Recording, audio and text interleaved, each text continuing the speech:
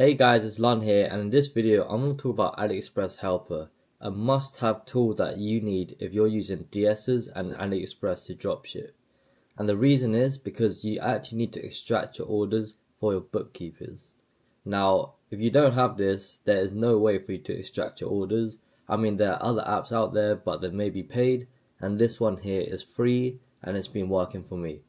Now, the majority of time this tool does work, but because AliExpress are constantly updating the UI, constantly updating where the information is, this Chrome extension of course has to keep updated. Sometimes it takes a bit longer for them to work things out. So what we want to do first is open your Chrome browser and then find this Chrome extension, AliExpress Helper, and you want to just add to Chrome. Add extension. AliExpress Helper is added, and then we're going to just pin this to the top, and then you can see it up here. Now the overview is free helper for AliExpress, export orders as CSV, download videos and users uploaded images, export reviews.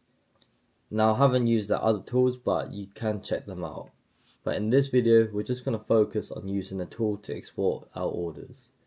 So we're going to click on this extension here, and it's going to open your AliExpress for you. And you see this is the home page, and you want to just head over to my orders. So now that we're on our orders page, it's time to run your report. The thing is, because you probably haven't exported any orders in the past, you actually need to go back in time. Now let's just say you started your business in January, then you need to export all your orders since January. And it's going to take a while, but you really need to do this if you're running a legitimate business. So now we want to export our orders, so we want to click on the extension again, and now you can see download your orders from this date to that date, and you could just choose whichever date, and let's just say I want to choose the 1st of August, and I want to just do the 1st of August only. The reason why I'm doing this is because I'm trying to see if it doesn't miss out as many orders if I was to do it daily instead of like monthly. Because if you could think about it, if you do it by monthly, that's a lot of orders that the app is trying to process. However, if it's just daily, maybe it's not going to miss out orders. So let's just see. So we want to click download orders. You can see this toolbar here is getting smaller and smaller, because what's happening is the orders are displayed in chronological order, right? So this is the 22nd of August. However, you need to go all the way back down to the 1st of August. Now, if you think about it, if your orders was in January, then it's going to take a long time to go all the way back down. But as you can see here, we're scrolling down. These are all my orders on AliExpress for my business. And you can see it says view orders here, and it just basically populates more orders. Now, you can see here it's like downloading block of 8 orders. And this is actually going to be the first bug. So basically, when it loads your past orders, it's not going to load all of them. And what you want to do is scroll all the way back down to the bottom and just keep clicking view orders. And you want to do this until the date is actually past your date that you selected. For example, since I selected August 1st, we want to load more orders before the August 1st. So basically like July 30th. The reason why we're doing this is because if your orders aren't on this page, then the app might bug and it won't export your orders. So now you can see that it says order date July 30th. And what we want to do now is rerun that report.